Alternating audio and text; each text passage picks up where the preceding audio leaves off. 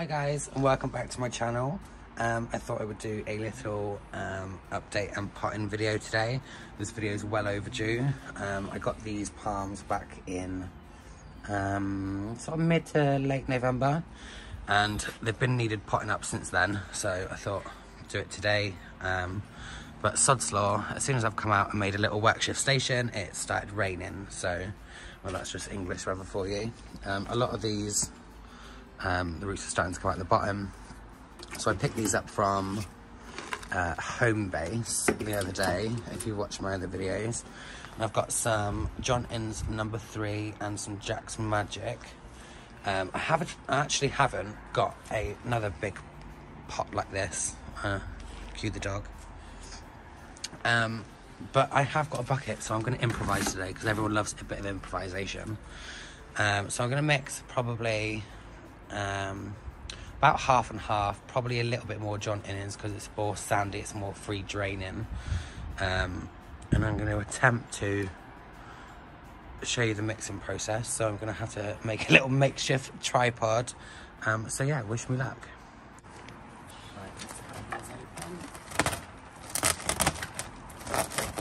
And I haven't even got a trowel today, so I'm improvising with my hands. So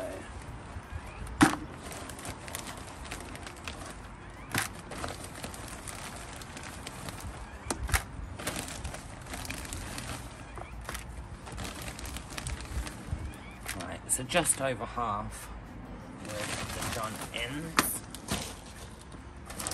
Jack's Magic.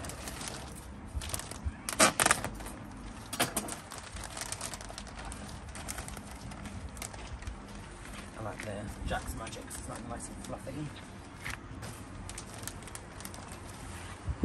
Right.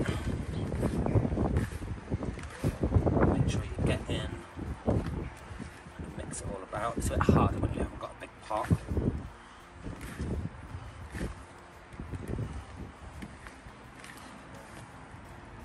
So I've been mixing for about 5 minutes. You want to make sure it's really nice and mixed up, and you don't want to be able to see the difference in the two composts. And I'd definitely say that that looks okay. So now that's all mixed up, get your pots ready, and I'm going to start off with my favourite palm. And I have been practicing how to say this, but a Contra Phoenix Coming Hamiana. I got it right that time. Didn't embarrass myself.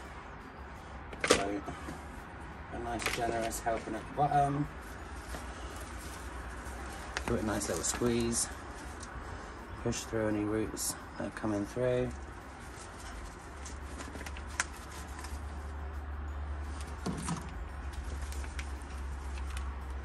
Okay, and then just start to backfill.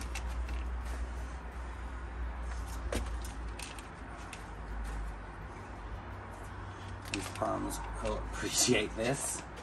They've been stuck in those tiny little pots for November, December, January, about 3 months now. So don't overfill it, just to where the soil was before. I feel like I'm Delia, who's the cook, Delia Smith? I'm definitely not making this look sexy though. Push down, get all the air bubbles out. A little bit more.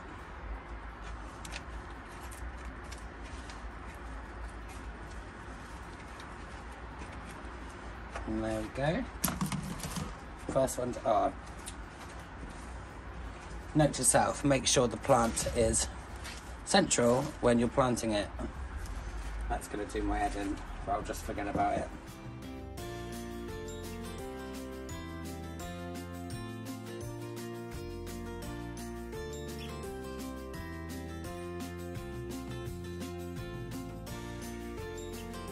So as you can see, I'm nearly run out, so I need to make up a new batch.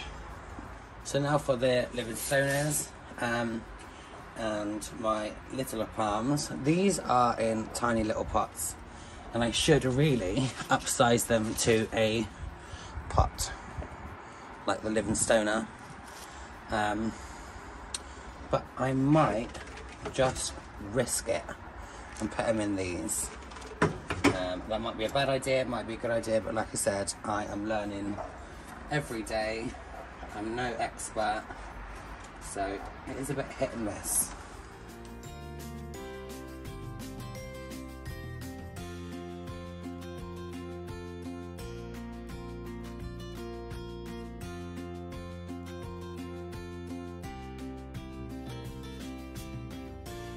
So I've actually had a change of thought with my littler palms. I've just thought it is still winter and I live in a flat, and I'm not actually sure where I'm going to keep about 12 of these in my house. So I'm going to pop them up into these older ones. What am I talking about? Bigger, slightly bigger pots, and then it minimises the risk of overwatering, popping too big, and it just saves a little bit of space. When you live in a little flat, space is key. So just going to fill these up to about halfway, and they'll still appreciate a pot up. They're not going to mind that it's only a small pot. So be a bit gentle with these because they're very, very tiny. Oh, give them a little pat. Wow, okay, that didn't go as well as I wanted it to. He really didn't have a very big root system. But nonetheless, let's pot him up.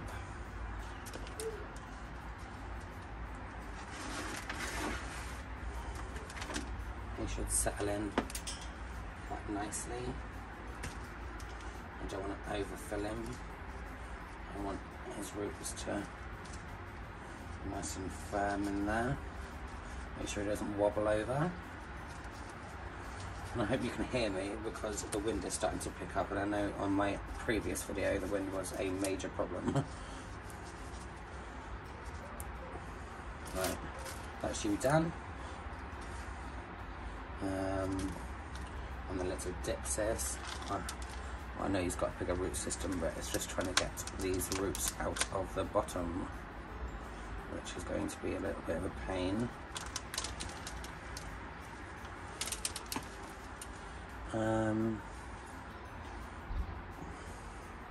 You do it into here. I don't want to pull him too much. I want him to snap. Oh, okay.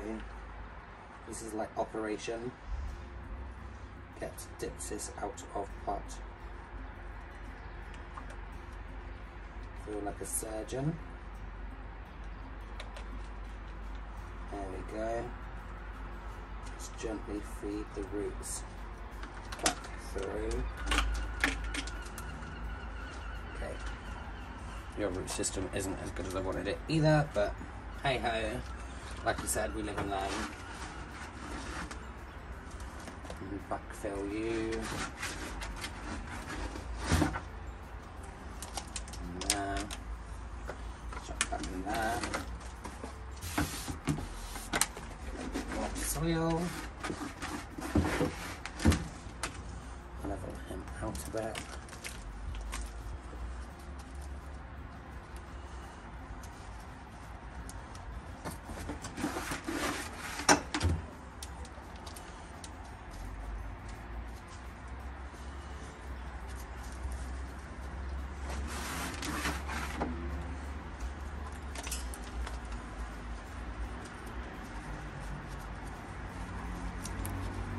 Perfect. While I'm potting up, these are getting a nice bit of natural rainwater. Yeah, these will be fine with that. I don't want these to stay on it for too long. My little ones are up there. And my very, very sorry looking Vicia spiralis. Still not looking very good, but it has stopped browning. Now I've stopped giving it tap water. That's my 2 queen palms. This one's definitely the faster grower of the 2. Let's push out that entire leaf since I've got it. I've started on it second. This one has only pushed out this little bit, but like I said, we are in winter and they're in the house, so I don't think that's that bad.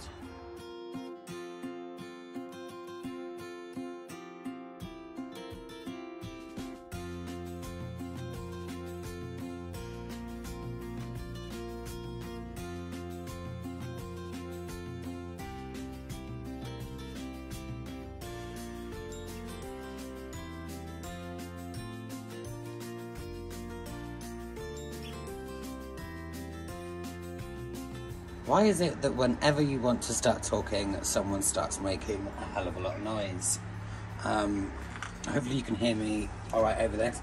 I actually want to get some advice off for my Picario Felix fenestralis. It is not looking good at all.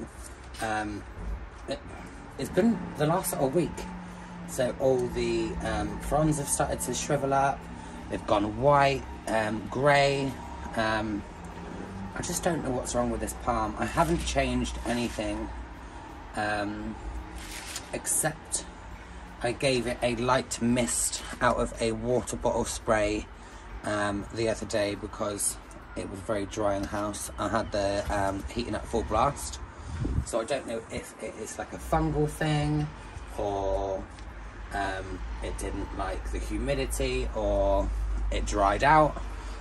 So if anyone has ever seen this on a palm before, please comment below and give me some advice, because I don't know whether I'm killing this palm or what to do with it really. I am going to pot it up, and yeah, if anyone's got any advice, please let me know.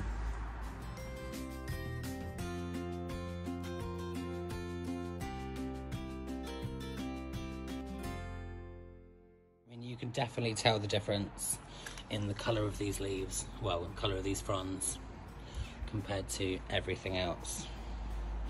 I don't want to lose the palm, so if you've got any, well, I've said it already, but if you've got any